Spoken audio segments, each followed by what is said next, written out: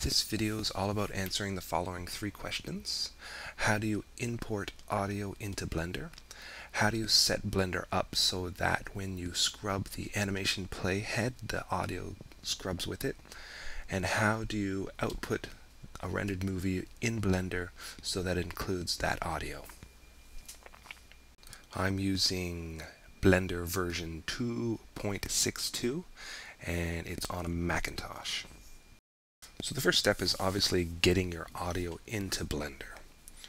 You start by opening the Blender file that you want to import the audio into. You switch from the 3D view to the video sequence editor view. You click the Add menu item. You click the Sound menu item. Locate the sound file that you want to import into your project. Then click the Add Sound Strip button.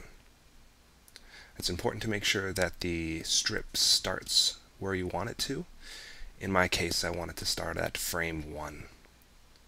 Now, to adjust the position in case the audio strip is not where you want it to, you just put your mouse pointer over top of the strip, hit the G key to grab it, and then move it to the position that you want it to start at.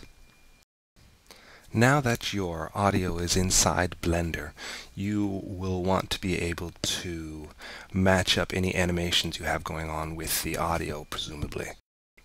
The next few steps will show you how to link the playhead scrubbing with the audio that you imported. First, you need to switch back from the video sequence editor view to the 3D view. I expanded the timeline at the bottom a little bit here.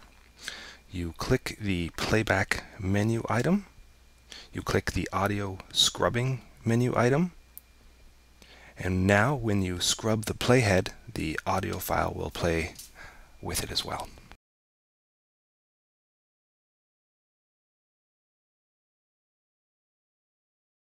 At this point, I'm going to presume that you went ahead and you did your animations and you've linked it up with your sound and everything's groovy, and it's now time to output this animation and have the audio included with it. Switch to the Render Properties tab. Click on the File Type drop-down in the Output section. I added a simple test animation to confirm that the rendering is working. Switch to the output type. Switch the output type to QuickTime. Click on the Video Codec menu.